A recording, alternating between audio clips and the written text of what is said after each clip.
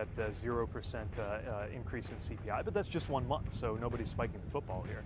What we need to see is a sustained cooling of that inflationary pressure, and it can't come soon enough. The Inflation Reduction Act reduces the cost of things like prescription drugs, insulin for people who are on Medicare, utility bills for people paying those bills at home, because you can use these tax credits to help make your home better from an energy perspective. They even make electric vehicles cheaper, more affordable for Americans, who can then in turn save money not just on the car itself, but on fueling it up. These are measures that make it more affordable to live in America, and that is part of the solution when it comes to inflation.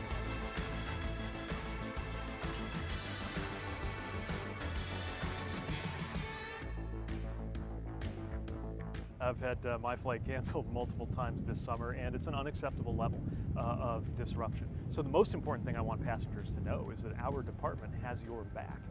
We enforce a requirement that when you get canceled like that, you're entitled to a full cash refund. And if you're not offered one, you can let us know as a department, and we will follow up and enforce that.